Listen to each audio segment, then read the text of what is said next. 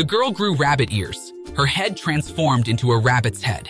Everyone ran away in fear. However, the teacher smiled with satisfaction, and the principal even held a special commendation meeting, as only good students could become rabbits. More and more classmates transformed into rabbits, leaving only these two boys maintaining their human appearance. The rabbits constantly called them monsters and expelled them from school. During a parent-teacher meeting, the teacher criticized the boy's father. His father prepared carrots for him every day and even painted the walls of his room red.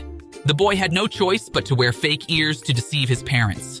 The teacher exposed the boy's lie, leading to an argument between the teacher and his parents. At that moment, the boy noticed a little girl in a wheelchair.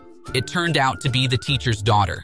She mentioned that her mom didn't have time to spend with her because there were still students in the class who hadn't turned it into rabbits.